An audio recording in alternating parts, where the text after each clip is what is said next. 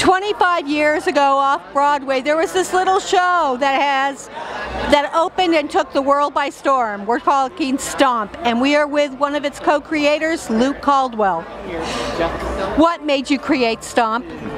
Being a drummer back in the UK and being a street performer and just doing lots of crazy stuff with rhythm. And we did the Edinburgh Festival, which is a big UK arts festival, and put it on there, and people loved it. And the ambition was always to come to New York. So this is still a dream come true, 25 years later.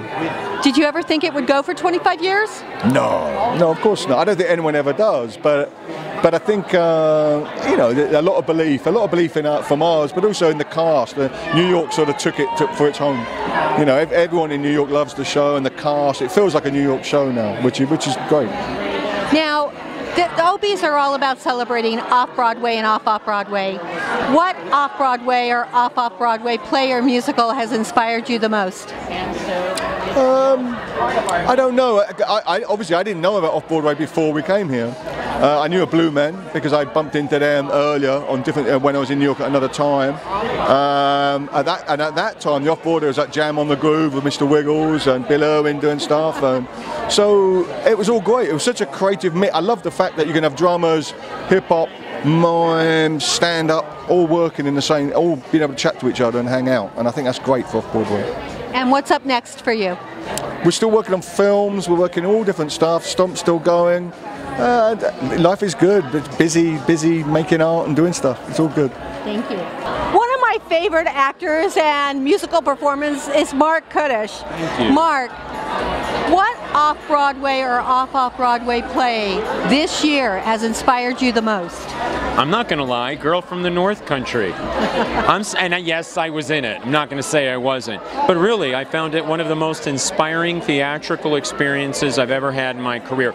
And frankly, being at the Public Theater in this past fall season with, you know, Mother of the Maid and Girl from the North Country and the other shows that were happening all at the same time over there, and they were all so different and so vibrant and so American, which means so diverse.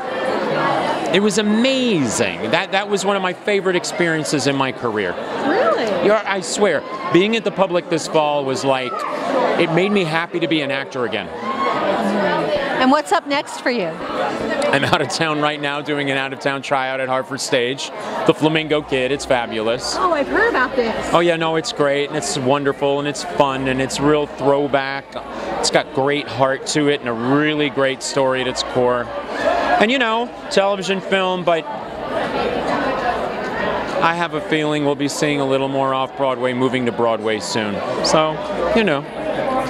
Well, I look forward to seeing you, whatever you do. I have loved this girl's performing since I saw her in Tamara Across the River. We're talking Margo Seibert. You said my name right. Well, I know your name. Oh.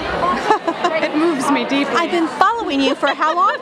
I very much appreciate it. Of all the plays and the musicals this year, off-Broadway and off-Broadway, which one has inspired you the most? Is it terrible if I talk about my own show? No.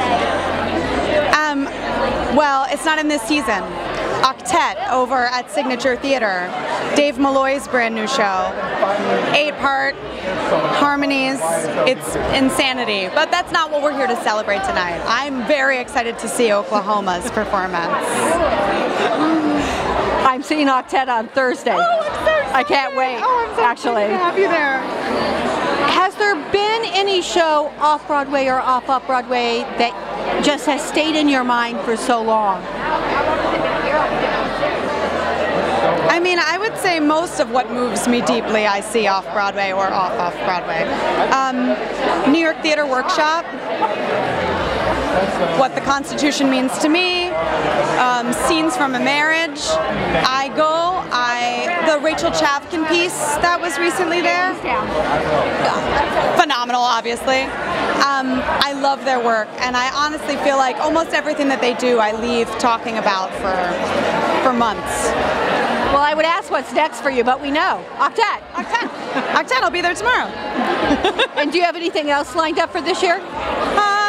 Right now, hopefully I'm going going to be working with Rachel up at New York Stage and Film for a few weeks. Oh, good. So that is in the works. And other than that, who knows? I'll let you know when I know. Well, I always want to know, as you well know. My name is Kecia Lewis, and I am a judge this year of the Obie Awards, and I won an Obie Award 2 years ago. Now, of all the plays off-Broadway and off-Broadway or musicals, which one inspired you the most this year? I think I'd have to say, oh Lord, it's Jordan E. Koopel's Ain't No Mo. That one really took my breath away, particularly because of the fearlessness of it. I wanted to rescue the bag. Did you? I did.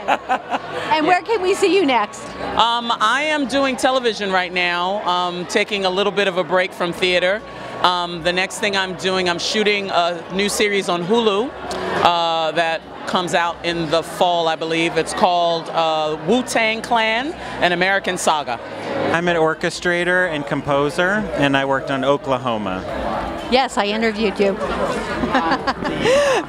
What? We spoke on the phone. We did. Oh, nice to meet you. You too. Fabulous. Nice to meet you.